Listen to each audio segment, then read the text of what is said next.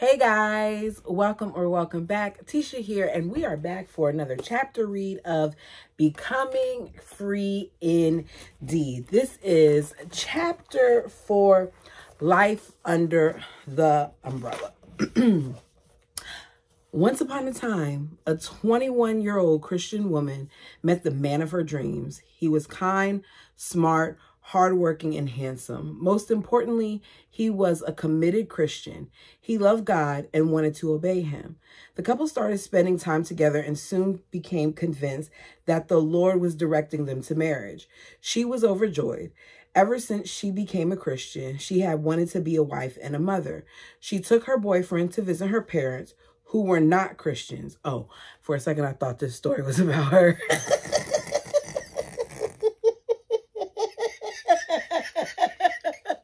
Sorry. Okay, I'm back.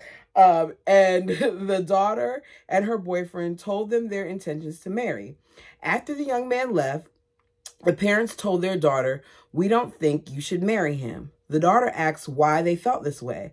They said, "We can't give you a good reason. We just don't think you ought to marry him." Bill Gothard presented that fictional scenario at one of his seminars. Fictional, yeah, that's right. After hooking his audience with this compelling story, he asked them a question. What should the daughter do? Should she and the young man marry, or should they submit to her parents' wishes, even though the mom and dad are not Christians and have no good reason for disliking the young man? Gothard said the latter decision is the right one. He told his audience the parents' authority is absolute. No matter the circumstance and no matter how misguided their decisions, parents must always be obeyed. That is so wrong. That is so if I'm no longer a child and I'm in my own household, which I'm currently in, and I'm paying for all my bills, my mom and dad can decide what I should do? No. Should they have some type of input? Maybe. But to be the ultimate yes or no, even if they're wrong, I don't agree with that. My mother-in-law, Diana, faced nearly that exact scenario almost 40 years ago. Jeremy's mother was not raised in a Christian home. Not long after she became a follower of Christ, she met a young pastor named Chuck Volo. She liked him and wanted to date him, but her parents had concerns. They were proud of their daughter. She was an accomplished professional violinist. She had traveled internationally playing in some of the finest orchestras. Her parents thought their daughter's newfound Christianity was a phase, and they were concerned that if she married this pastor, she would be stuck in a religion the rest of her life and would have to give up her promising career. Marrying a pastor is a whole different level of commitment. I'm not even going to add the whole aspect of her being new to Christianity, but just marrying a pastor and what that entails. Woo. If Diana had followed Bill Gothard's teaching at the time, she likely would have ended the relationship with Chuck because her parents didn't approve.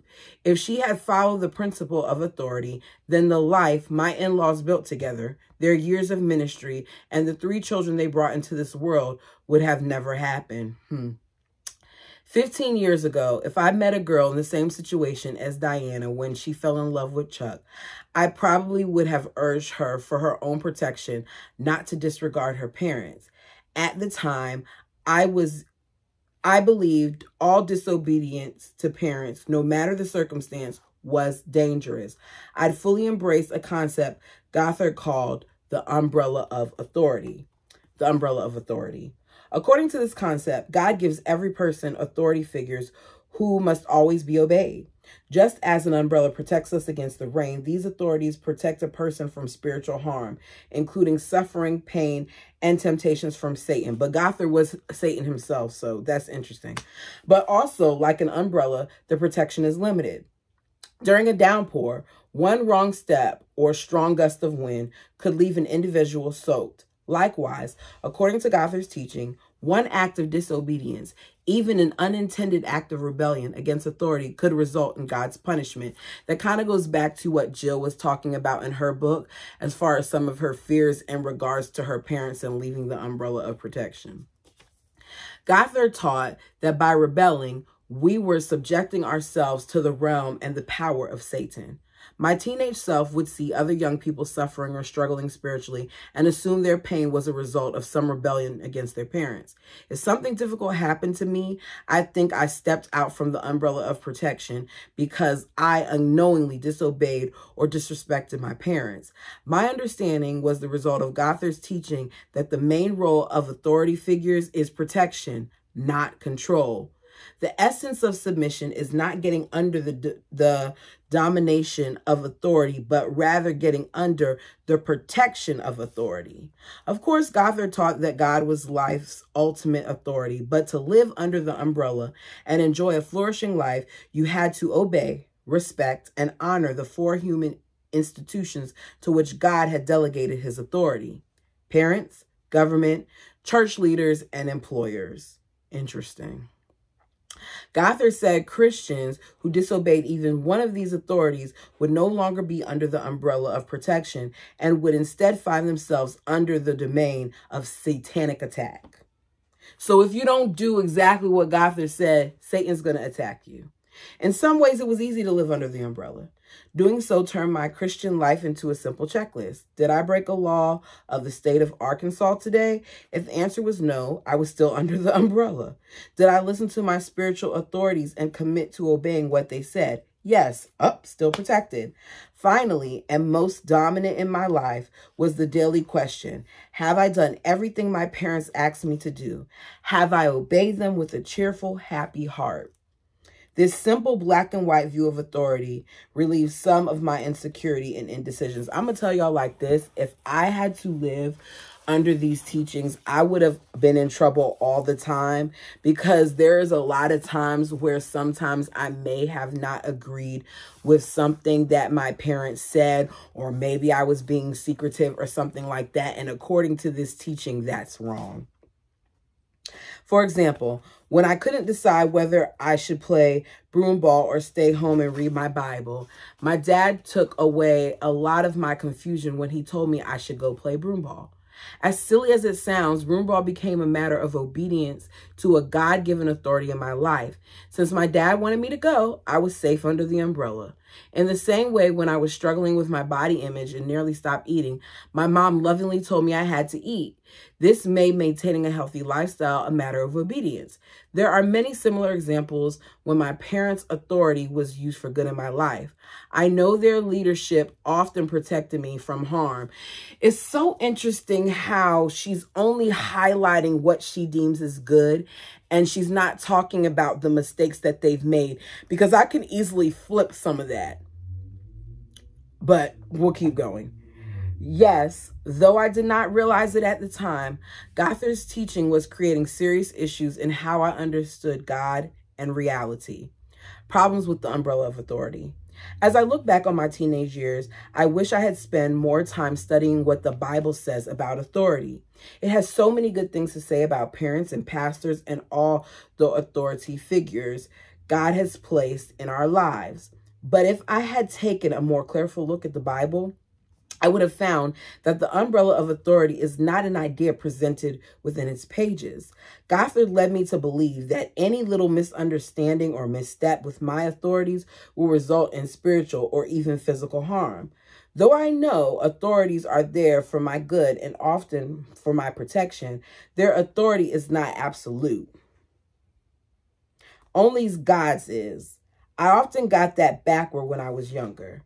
Gothard's theology so emphasized obedience and submission to authority that I began to believe all authorities were parents, or Gothard himself as our spiritual leader, were never to be questioned or challenged in any way. They were simply to be obeyed. This had seriously negative effects. It's interesting because let's take the whole Christianity piece out of this. I feel like back in the day, as a child, you weren't supposed to raise any type of questions to your parents. I remember many times where I was told that I was supposed to be seen and not heard, or me trying to get clarification on something was me being told I was being disrespectful. So here you have this man saying, if you do anything along those lines, if you question these adults in any way, then you're wrong and you're coming outside of the umbrella. It's just it's a way that you push your narrative. You have what it is that you want out there, and you falsify things because these people aren't fact checking by reading the same doctrine that he's supposedly getting this information from. It's dangerous. Sorry, I know that was a little all over the place, but my mind is all over the place. Self-righteousness. Gothard's teachings led me to believe that God was mainly pleased with me due to my obedience. I didn't outwardly rebel against my parents or any other authorities that were part of the umbrella. In return, I expected God to pour his blessings on me. One time, while my family and I were attending a conference led by Gothard, we saw a billboard that criticized him and his teaching. I remember thinking it was so sad that someone could be that blind to the truth. They don't understand. They don't know what I know. They aren't as fortunate as I am, I told myself. The person responsible for that billboard had a heart of rebellion and was going to endure a lot of hardships in life. I wonder what made the light come on for her and realize that she needed to dig deeper, but we'll see. At other times, I heard about young people who grew up believing the same things I did, but then rebelled by listening to worldly music or wearing immodest clothes. And I expected God to punish them in a way he never would punish me. They were no longer listening to authority while I was fervent in my obedience. I was safe under the umbrella of protection. They had stepped out from under it, and they were opening themselves up to Satan's attacks. Gothard emphasized obeying authority so much that I began to think obey was the most important commandment in the Bible. My Christian life became a transaction with God rather than a relationship with him. If I obey the authorities in my life, then God will be pleased with me and bless me.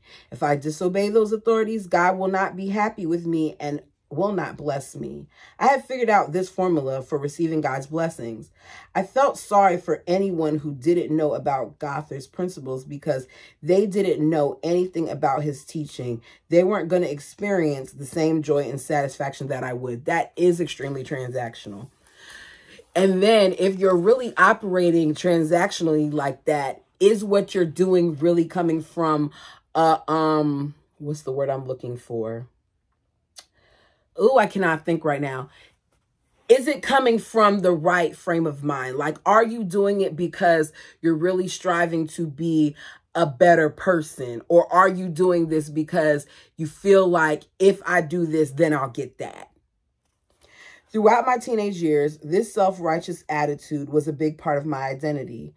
I was a fervent believer in Gothard's principles, and I thought I was pleasing God because I followed them zealously. I now see how that self-righteousness made me a lot like the Pharisees, the religious leaders of Israel during Jesus' life on earth. The Pharisees believed themselves to be righteous people who were committed to obedience. They sure did. But they were all about outward performance. Jesus said, they do all their deeds to be seen by others. Matthew 23:5. They missed the whole point of knowing God. Like them, I was obsessed with outward performance and judged others who didn't follow the same rules as I did. Fear. As I talked about earlier, I was a fearful kid. I was terrified of seemingly everything, weather, car crashes, sickness, and other people's perceptions of me. When I became a true Christian, those threats became much less threatening than God himself. The thought of displeasing or dishonoring God was, at times, an all-consuming terror. Gothard's teachings gave me a practical, specific path to please God, but what his teachings didn't do, and this is so critical, was give me the right view of God's authority. Even as these principles were giving me a system that I thought would please God, the ever-present umbrella of authority was teaching me to be afraid of God. Being afraid of God is different from fearing him. That's true. The Bible says that fearing God is a good thing, something that brings joy and peace. I now know that when the Bible talks about fearing God, it isn't talking about dread. It isn't telling Christians to think God is scary and terrifying. It isn't saying I should stay up at night with a knot in my stomach, afraid that God is going to punish me if I unknowingly break a rule. Instead, when the Bible talks about fearing God, it's talking about being in awe of him. Author Jerry Bridges describes this well. Perhaps a good working definition of the fear of God is something like this. To truly fear God means to be in awe of God's being and character, as well as in awe of what he has done for us in Christ. When you put these two ideas together, you have an absolute sovereign creator of the universe who punishes those who resist him and yet loves us and sends his son to die in our place. Surely that's a good reason for fear or reverence to him. That's such a helpful truth. It teaches me that the appropriate fear of God isn't because he could hurt me or even kill me. The right fear of God is because he is all-powerful, in control of everything, and at the same time kind, compassionate, and loving. A being with that combination of qualities should be first feared for his character. Gothard didn't teach me to be in awe of who God is and what he's done, especially through Jesus Christ. Instead, he taught me to focus primarily on God's punishment. I learned to fear what God could do to me. While the Bible affirms that authority has a place in our lives, Gothard turned obedience into a matter of terror. If I misstepped in any way, I was removed from all protection and Satan would have full access. Was there no one that was working with him that had a mind of their own or did their own biblical research? Because how was this man able to convince so many people of his way of thinking without any type of pushback? As long as you are under God-given authority, nothing can happen to you that God does not design for your ultimate good, Gothard said. This implied that if I stepped out from the umbrella, knowingly or unknowingly, anything that happened would not be for my ultimate good. That's why I was so passionate in my commitment to absolute obedience to my authorities. But the passion came from a wrong view of God, a terror of his authority and punishment, and therefore a wrong view of my earthly authorities. Gothard's teaching on this subject was tailor-made to produce that kind of fear. The danger of extreme authority. Bill Gothard may have coined the umbrella of authority concept, but he was certainly not the first person to promote or exercise this kind of authority, the kind that assumes a leader gets to give orders, the kind where it's the leader's job to tell the others what to do, and people they are leading must obey with joyful hearts. This leadership structure is top-down. Those in charge should be served by those being led. There are extreme examples of this kind of authority, like Jim Jones, who led the People's Temple. Jones convinced more than 900 people that it was God's will for them to move to Guyana in Central America. Oh gosh, Jim Jones was a whole nother beast. A whole nother beast. Who did most of his things, it wasn't even sermons, but because he appealed to the masses and he didn't segregate like people, and he was one of the first to have all these different races worshiping together and things of that nature, he was able to gain a lot of attention. Anyways, back to what she was saying. Guyana, Central America, where they attempted to set a utopia, an ideal society where they could live in harmony until Christ's return. Of course, that didn't work. We are all imperfect, so no society can be a utopia. When some members of the congregation tried to leave, Jones stopped them. Then he convinced his people to drink Kool-Aid laced with cyanide. She's leaving a lot out. He was hitting people.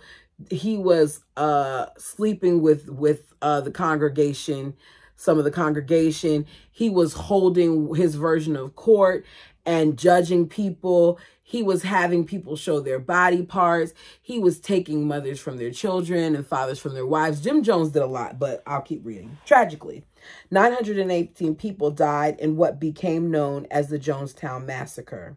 Thankfully, most people are not told that to obey their leaders, they must take their own lives. But leaders still display this top-down view of authority in other ways. Perhaps a boss abuses his authority by demanding more work for less pay.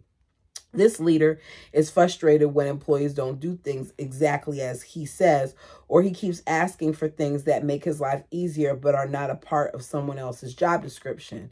Maybe a church leader insists that he should have the final say-so over where someone works, who to date and marry, what clothes to wear, and what music to enjoy. On top of that, he starts to imply that disobeying him is the same as disobeying God. If you run into a church leader that's trying to do that, or any leader that's trying to do that, pull back. You don't need a dictator in your life, my opinion. God finally, and most personally, this shows up in a lot of families. Some parents don't just have opinions about their children's lives, they have commands. Even when their kids are all grown up, these parents expect to be obeyed in all things. What's a person to do in those situations? How do we respond to those authorities in our lives? The biblical authority. I've spent more than a decade trying to disentangle a true understanding of authority from a false version Gothard taught. I had to learn what the Bible really says about authority and leadership. I'll always be amazed when I read the 13th chapter of John's Gospel. In this passage, Jesus did not demand that his followers serve him. He did the opposite. He took a towel and a bowl of water and washed his disciples' feet. I will say that is one of the most humbling things that I think I've done in church. When I was in the Adventist church during communion, we washed each other's feet, and it is humbling, and it really allows you to kind of see what that would feel like to do it to somebody else. I haven't done that in years. Anyways, at that time, everyone wore sandals and walked on dirt roads. When the head of the house came home, his servant would bend down and clean his feet.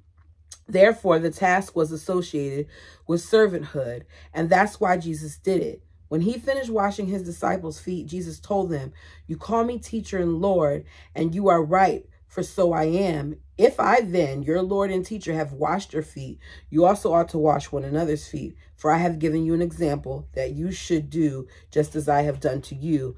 Verses 13 through 15. Incredible. Here was the greatest man who ever lived, the Savior of the world, the King of kings and Lord of lords.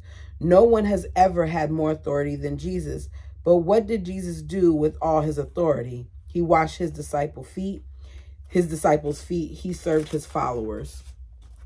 When Jesus and John, two of Jesus' most loyal followers, James and John, two of Jesus' most loyal followers, asked Jesus if they could rule with him in heaven, Jesus told them that they had a wrong view of leadership. He said, "You know that those who are considered rulers of the Gentiles lord it over them, and their great ones exercise authority over them. But it shall not be so among you. But whoever would be great among you must be your servant, and whoever would be first among you must be slave of all. For even the Son of Man came not to be served, but to serve, and to give his life as a ransom for many." Mark 10, 42 through 45. Bill Gothard, along with so many other religious businesses and political leaders, taught the opposite of what Jesus said, that people in high positions should exercise authority over those they lead. I used to assume that was true. Now I understand that James and John should have asked Jesus how they could help others flourish, not what they needed to do to gain power. That same is true of leaders today.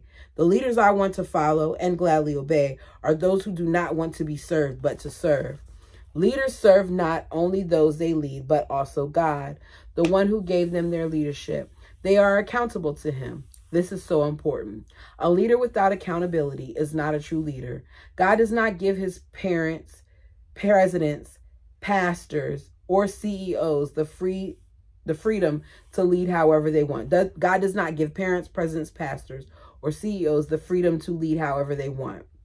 They are accountable to God, and they are abusive leaders. They will face consequences. We see a good example of this in Ezekiel 34, where God chastened the leaders of Israel for not serving their people.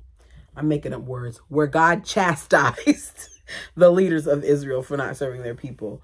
What did God do about these dominating, abusive leaders? Ezekiel said God was going to rescue his people from them. He made it clear that God hates it when leaders abuse their authority. When that happens, God promises to free his people from their harmful leaders. God took away these leaders' positions and authority. He held them accountable. I've learned now that when I encounter a spiritual leader, I have to ask 2 questions. First, are they servant-minded?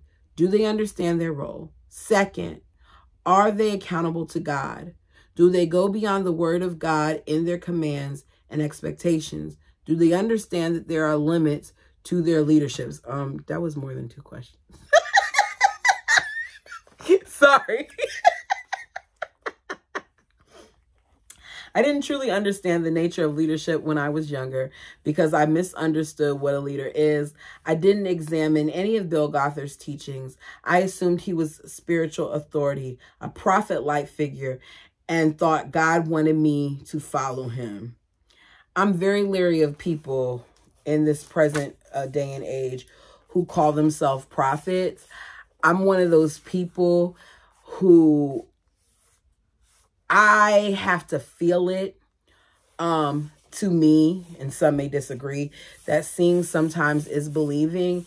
And I feel like there are a lot of false prophets, so you have to be careful.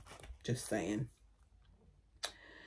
I don't know what would have happened to me if I stayed under the umbrella of authority and closely followed the rest of Gothard's principles throughout my life. I know it would have been exhausting to try to please God by obeying man-made rules. Perhaps at some point the effort would have been too much. It was 4,000 of Gothard's followers who left Christianity entirely because the rules were too much of a burden. I might have joined them. I wonder if they did that before or after some of the things about him came out. Thankfully, when I was 21 years old, my life and my view of Gothard's teachings started to change. Okay, so she started thinking a little bit differently about things once she was 21. And that is the end of this chapter.